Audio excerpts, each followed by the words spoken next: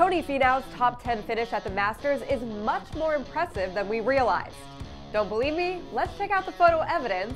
And fair warning, these pics are not for the faint of heart.